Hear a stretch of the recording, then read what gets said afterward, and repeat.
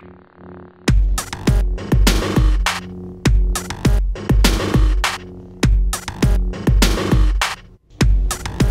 Saberites. Anonymous here again.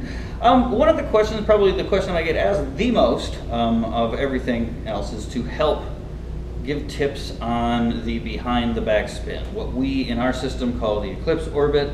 Most people out in fandom call the Obi-Annie spin. It's the famous one where you go behind the back like this. If you watch the prequels, any time that a Jedi has their lightsaber out, they're probably going to do this at least once for no apparent reason.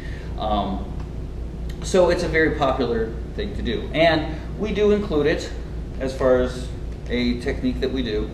And I've been kind of avoiding breaching this subject because it's something we don't like to emphasize a whole lot, because it's really not a technique in and of itself that's going to be terribly useful all the time out there.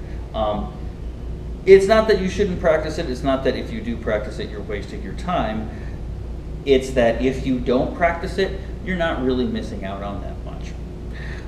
But anyway, that's our kind of opinion of it.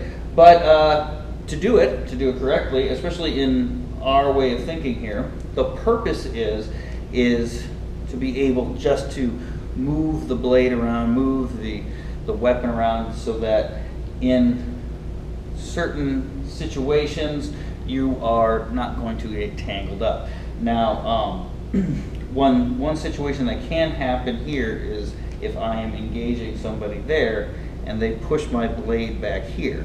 It does behoove me to be able to take my arm out there if need be. Doesn't happen a whole lot, but it has happened before. Anyway, so the problem I think a lot of people have is kind of name, the behind the back, and I always kind of emphasize this. Your hand and your saber don't actually go behind the back. So as I'm here and I'm doing my downward orbits like this, I put the tip down on that side, and on that side, and on that side. Be careful to keep the wrist nice and steady, rotating the whole arm. Now when I come down to here, I'm going to come down and I'll go down toward my heel again. All right, but this time my hand's facing out like this. I'm not going to bring my hand behind my back. I'm going to keep it right here and bring my wrist about this far from my hip. At that point, I just let the saber go a little bit more up, and then my focus shifts here to the pommel.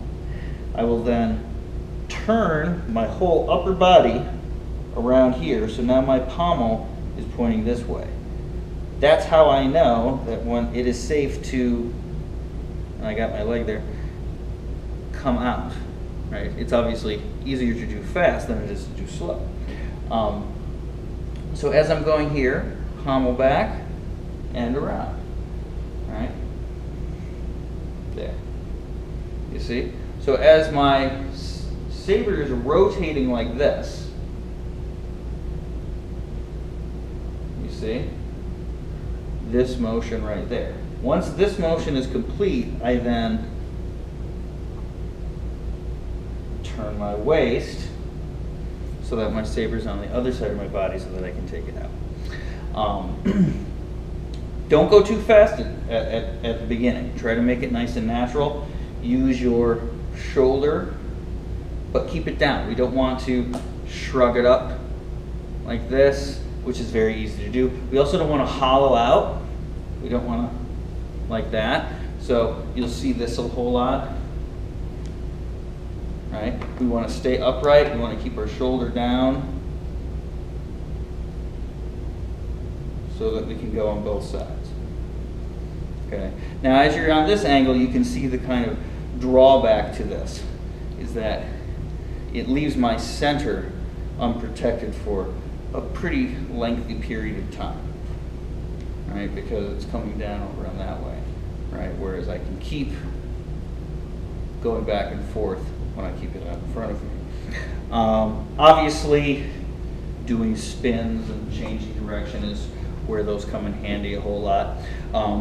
If you're going to start putting the stepping in, as you're going around, once you get to this position where you've shifted over to the pommel, as you turn, take your step back and then face the opposite direction. And as we know, if we're doing downward orbits in one direction, we're doing upward orbits in the opposite direction, like this. And then, I'll slow this down here, we come up, we go around this way, and that brings us full circle. Okay, and there we get the walking with the force exercises and all of that. Okay, I'll show it from the back here real quick, very slow. As we're going here, we come down here, around, there. Chest up, shoulder down. Blade goes behind, pommel comes around. All right. Okay. Our basic technique is all the same. We've got about this much give in our hand. Our wrist does not bend all over the place. We're not going to hold it here like this. If anything, it bends kind of out like this. As you notice, we're pointing it out that way. Okay? All right. So, little tip on the eclipse orbit, or the Obiani, or the behind the back spin, or the plum flower, or whatever you want to call it. There's a little bit of the intricate technique, and hopefully it will help you get it nice and smooth and be able to impress your friends with gasps of awe and fancy. So, hopefully that helps. Please like, share, subscribe, join us up on Facebook. Until next time, have a great day. Happy sabering!